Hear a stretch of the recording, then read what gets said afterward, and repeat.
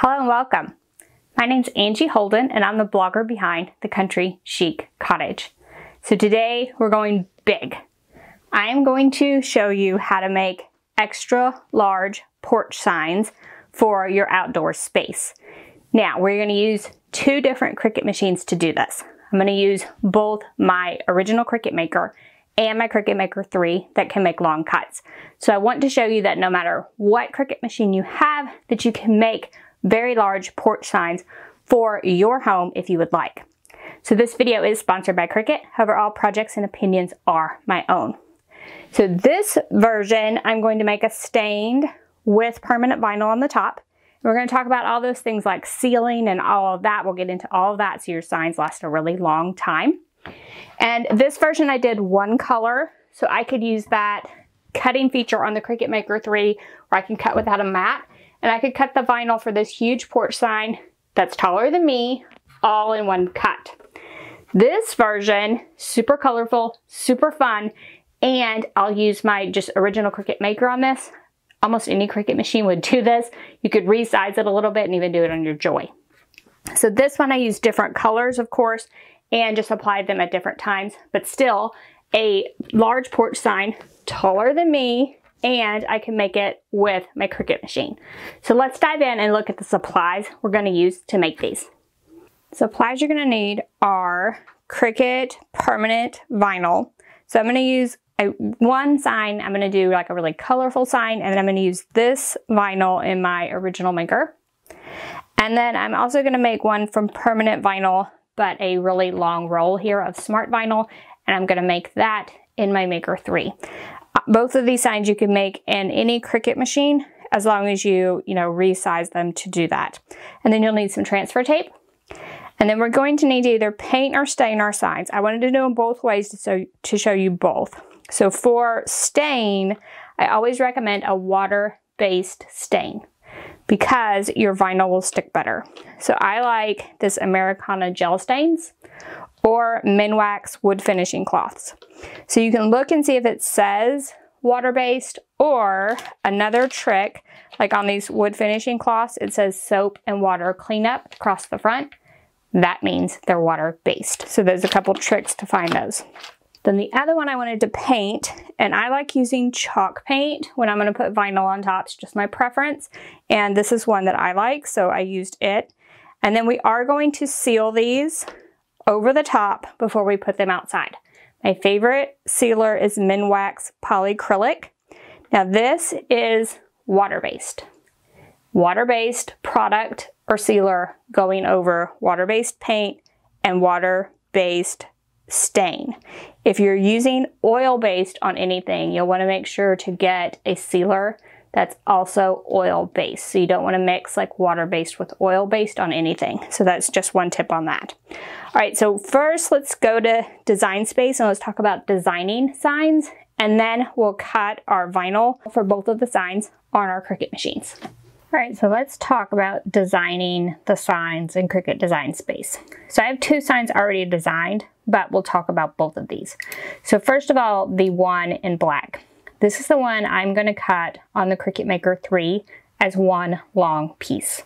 If you don't have the Cricut Maker 3, you have the option of dividing this into 24-inch pieces. So what it's going to look like, so I've just drawn this white rectangle here, and I drew it to the size, approximate size of my board, and that way I could get a look at how this would look on my board. And then for the Cricut Maker 3, I don't have to worry about anything else. So I can cut the black as one long piece and put it on. If I did not have the Cricut Maker 3, how I would make this version of the sign, let's make a copy of this rectangle, put that over there, and I would still leave it at 9.25 because that's how wide my board is, but I would make this 23.5, which is the maximum that the Cricut Maker or the Cricut Explore Air 2 can cut. And then I would slice this off. So the O and the H, I could cut those together. So I would attach those together. The E and the L, it looks like I could put those together. So I would just make it where I would cut each of the sections and then we would put those together later which is what we're gonna do for the other sign. So for this other sign over here, I'm going to just use my Cricut Maker. You could use literally any Cricut machine for either of these, but this one you could definitely, just as it's designed, use any machine. And this is what it's gonna look like once it's on my board. So you can see that there. So for it, I'm using a bunch of different colors. You don't have to use this many colors. You can use whatever colors you would like, but I wanted this one to be super colorful. It's gonna be on a white background. And I made the pieces in Design Space, the colors approximately that I'm gonna make it on my sign. Now I'm ready to cut that from my vinyl. So let's talk a bit about how we get these designs. So what I did for the Oh Hello, this O was actually part of an image and I liked the way it looked. So I searched Oh Hello. And so I liked the way the O looked in this, but I didn't really like the way the hello looked. So I pulled it in and I just used the contour feature to get rid of the hello. You could do that a bunch of different ways, but I like contour. And now I just have the O. And then these are all text. And in order for text to be vertical like this, you will have to do each one individually. So you can see that each of the text pieces is an individual piece. And then I resized those to fit however I wanted them to fit and located them together. And then when I'm ready to cut, I would pick them all and click attach to cut with my Cricut Maker. Now, the summer sign, I did an image and we can search for Hello Summer.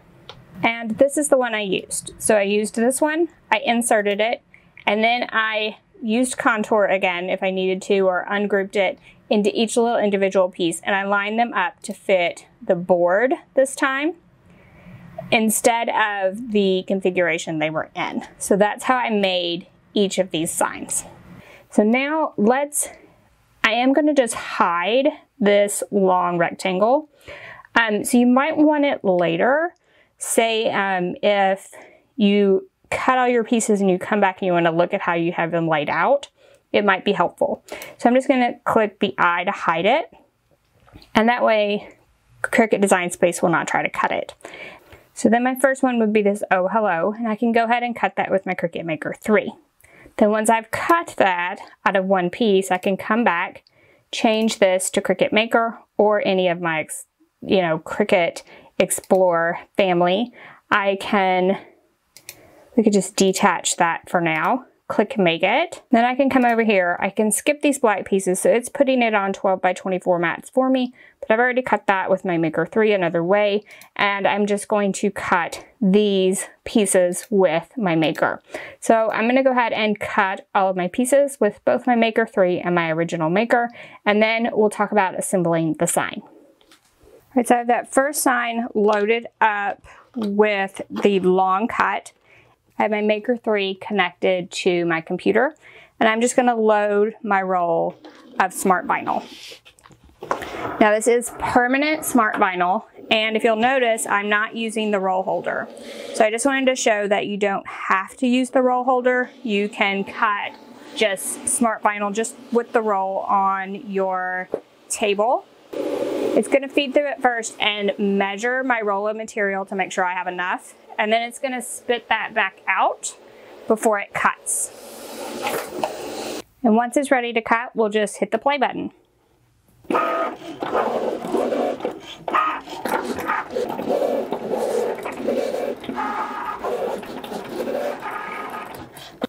And just like that, that super long sign is cut, and I'm gonna hit this button to unload.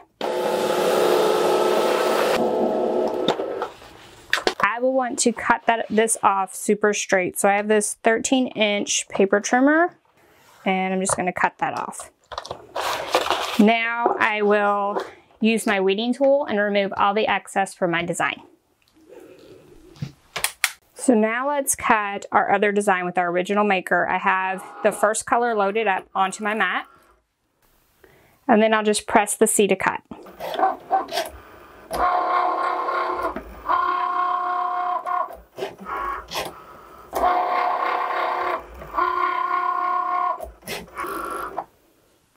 Now I'm just going to remove this and cut the rest of my colors in the same way.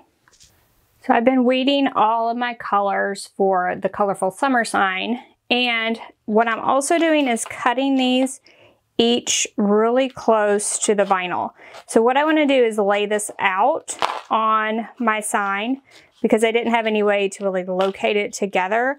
So I'm going to lay these out and sort of tape them into place. And then what I'll probably do is use one piece of transfer tape to transfer each of the popsicles, reuse the same piece of transfer tape as I work my way down the sign. So this one is ready to transfer to our sign. Everything's been cut, weeded, and trimmed around so I can lay it out on the sign. And I'll probably just use some tape to hold it together. So let's look at our longer piece of vinyl for our other sign. So for this one, I thought I would finish weeding on camera because this smart vinyl is actually way different than the smart vinyl for the Joy, and I actually like it a lot better. So I thought I would show that it is super easy to weed. So now this whole piece of vinyl is weeded, all what is 60 something inches of it, and it's ready to transfer. So what I'm going to do for it is add transfer tape down the entire sign and transfer it all as one big piece. So we'll do it a little bit differently than the summer sign. So now this one is ready to transfer to our wood as well. All right, so let's start adding the transfer tape to the end. And I like to just peel away the very end, start at the top of the vinyl, and get this as straight as possible up at the top. And we'll just sort of go over it with a scraper as we pull from the bottom. So I'm just pulling this off, and then we'll just move this roll down as we move down the vinyl piece. So just pull the backing paper, scrape, pull the backing paper, scrape, pull the backing paper, and scrape all the way down your huge piece to transfer to your sign. All right, so now I have my board. I did want to like zoom in. This sign's huge, but I want to zoom in so you can kind of see what I'm doing. So I have ran it over the scraper on the front and the back several times. And what I did is locate this long piece of vinyl two ways. The first way is I left the same amount at the top and the bottom. So I trimmed this sheet on the back, the backing paper, the same distance from the vinyl on both sides. That way I could measure how far it was away on both ends. Then I used, in this case, my H, because I knew that the sides would be the same, and I measured how far they were from the edges, and I got it the same distance on both sides, as well as I knew that this side was straight. So this side I just cut off with a pair of scissors to save that scrap on the edge, but this side was the original side, so it's straight. So I made sure it was straight all the way down the edge of the sign as well, which is hopefully fairly straight.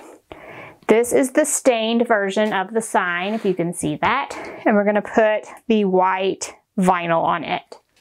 So what I'm going to do, I'm going to transfer the E, the H, and the O at the top at the same time. So I put two pieces of tape right under the E, because this will be my hinged area.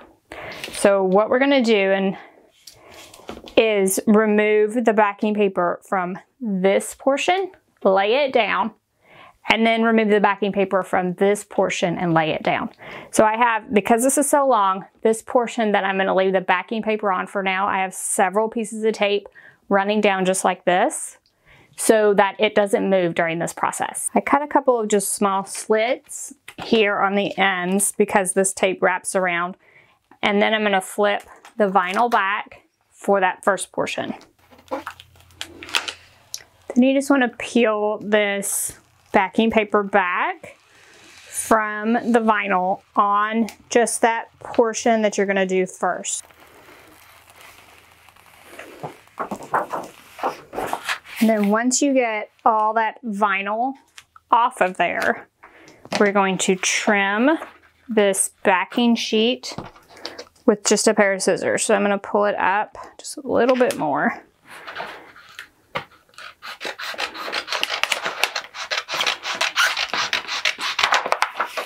And now your backing sheet is off for that first half. So this is called the hinge method because we hinged it back, and now we're going to lay it down.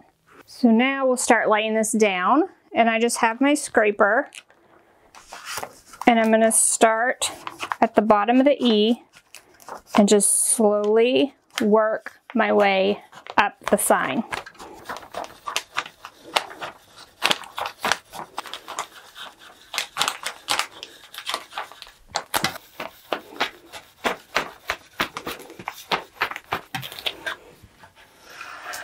And now we have everything down to the E onto our sign.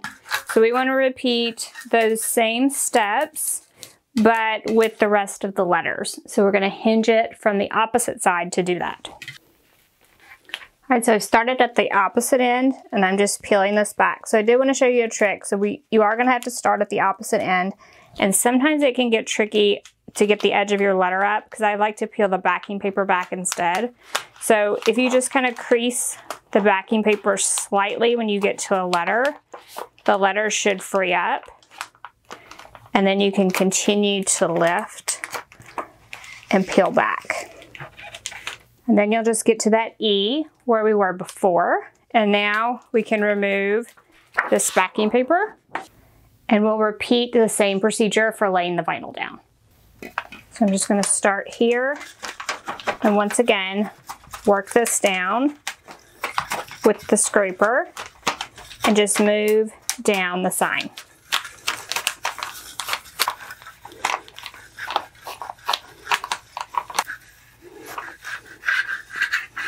And once again, I'll rub over everything before I peel that transfer tape back.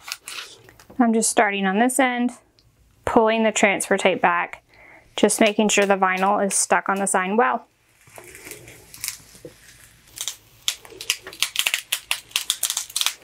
And you can, every once in a while, trim this transfer tape if it's getting too long.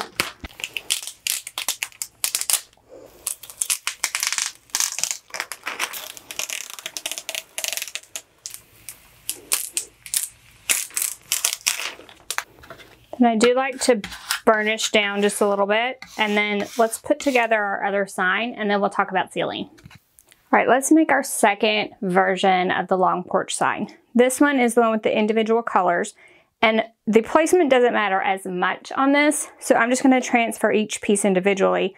But I went ahead and taped them into place so I could get an approximate location, because I don't want to run out of room at the bottom and not have room for like my R or the stick on my R, that type of thing. So I taped each piece into the approximate location where it needs to go, and we're going to start at the top and start transferring and work our way down. And I will use one piece of transfer tape probably all the way down unless it runs out of stickiness, which it usually does not. So we'll just start with the hello portion, and we'll go ahead and add our transfer tape to it. So we can actually just pull this up, put this right over the top, burnish down, and we'll just peel back this backing paper.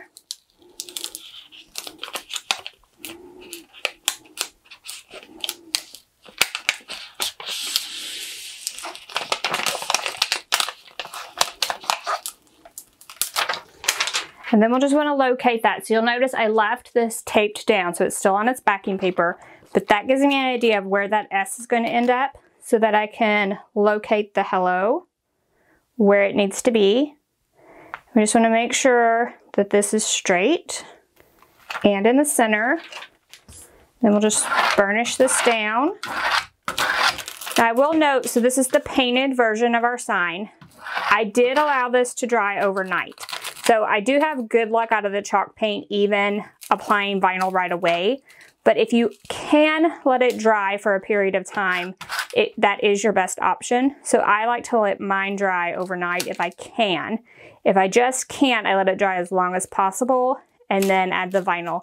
Just be careful on the freshly painted surface So you basically just don't want the transfer tape to lift up any of that paint. All right, and then for each piece, we're gonna apply it, burnish down over the top. And then we'll move to our next piece.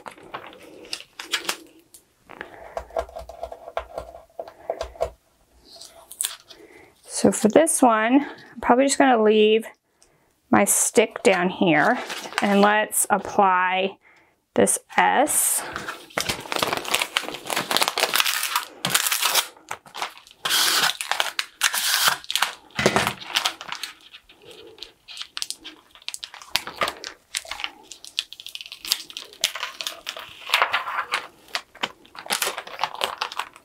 Just add that again, like the placement on these isn't super critical, just so you get it in about the right location and the angle that, whatever angle you would like. And with these larger pieces, I would start at the top and sort of work your way down, getting as little bubbles as possible.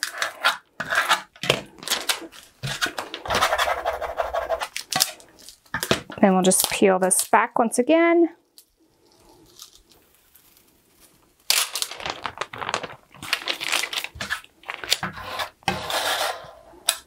And then what I would probably do for these popsicle sticks, like it's just a super small piece, so I would probably just peel it back just with my fingers and not even use transfer tape. Just put it approximately in the center of each popsicle.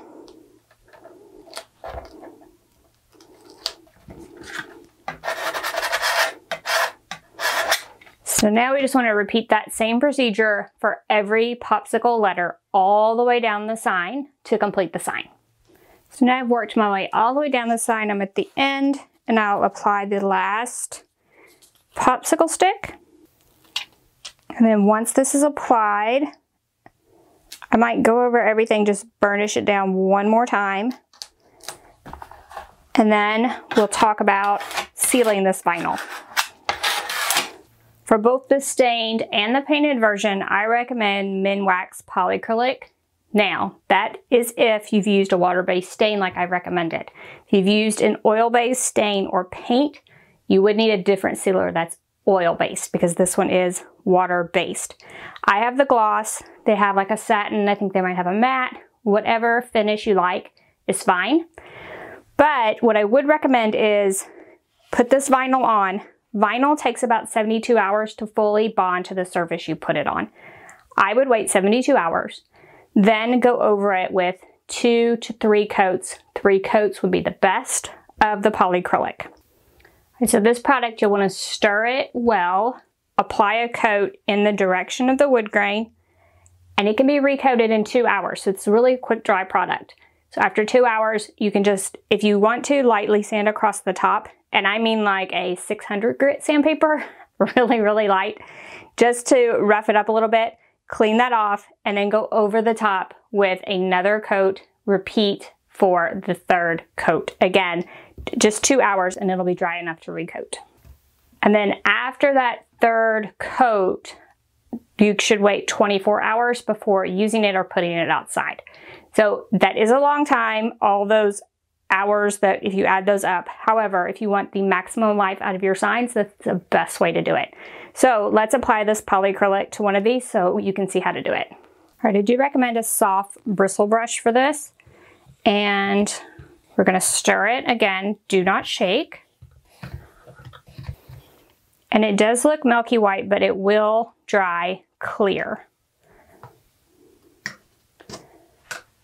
So then we'll just apply some to our paintbrush, and we are going to apply, and I like to apply to the entire sign.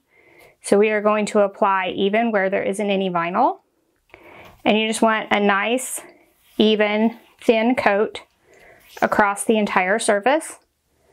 And then we'll wait 2 hours for this one to dry. So now my porch signs are ready to go. My sealing is complete. So I actually did 3 coats of sealer. I did a coat of sealer, waited a couple hours, another coat, waited 2 more hours, 1 more coat, and then I've waited 24 hours before I put them outside. So I do recommend those steps in order to get the best results. But now that my porch signs are done, let's head outside and take a look at where these are going to end up.